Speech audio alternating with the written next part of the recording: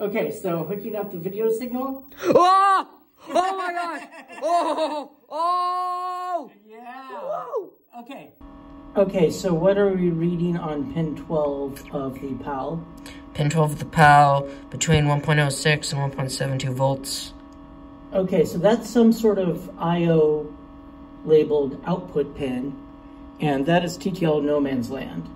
So what I'm going to do is I'm going to lift the pin out of the socket and see if we get a decent TTL signal. Okay, this is very different.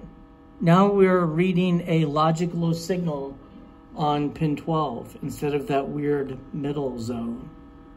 So with this pin here lifted, this I/O pin here, this I/O bar signal, now reads a solid low, which presumably is meant to enable this chip here. Well, that's really interesting. That suggests to me that this 74LS139 is bad, and it's not allowing the PAL to pull it all the way low. So maybe the PAL's okay. And actually, while I have that pin bent up, let's measure the input to the multiplexer, this enable input, see what that looks like with the pin here lifted. So see just what it looks like if it's floating. So this is what the input looks like when it's just floating, which is what it looked like when it's hooked up. So let me check to make sure there's continuity between pin 1 of U15 and pin 12 of the PLA. Okay, so when I lift this pin, this is showing a low signal on this pin 12, this thing labeled I/O bar on the schematic. And when I include it in the circuit, then I see what I naturally see when pin 1 here is floating, which is like this 1 to 1.5 volt TTL no man's land.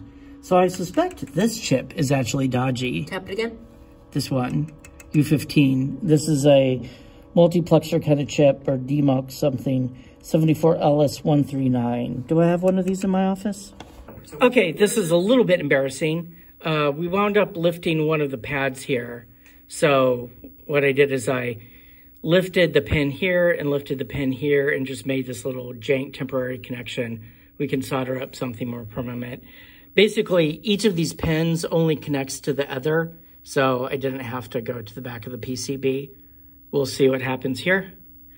I will say we looked at the I/O pin here on the PAL, on the PLD, on the PLA, I forget what it's called. Anyway, whatever this chip is, the one that goes bad all the time, there's now a signal on it where we never had a signal before. But it looks like the PLA wasn't bad.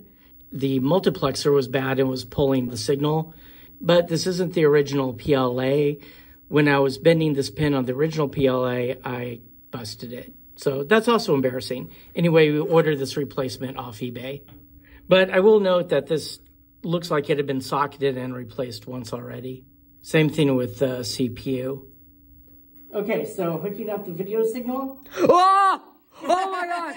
Oh! Oh! Yeah. Whoa! Okay. Oh, look at how that. much basic bytes do we have free? Commodore 64 basic V2. We got a 64K RAM system with 38,911 basic bytes free. Yeah. Ready? Okay, disconnecting video. That worked. That worked really well. Here, Dad, look at the CRT so that your reflection. I'm recording your reflection. You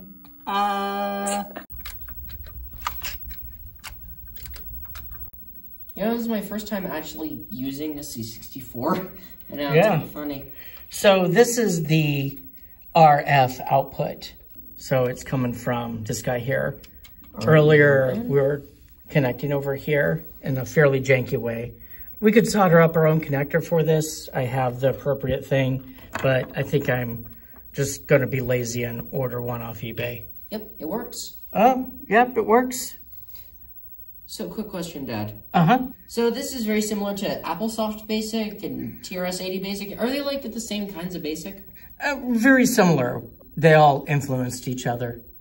So my son soldered in a permanent bodge wire. For authenticity, I put the RF shield back on. It looks like the cardboard is not perfectly cut to the aluminum here, or whatever that's made out of. I'm not going to bother soldering anything back in. I just bent the little tabs back over. Okay, and just to make sure I didn't short anything in the back when getting the heat shield back on and the cardboard's in the right spot, this is still working.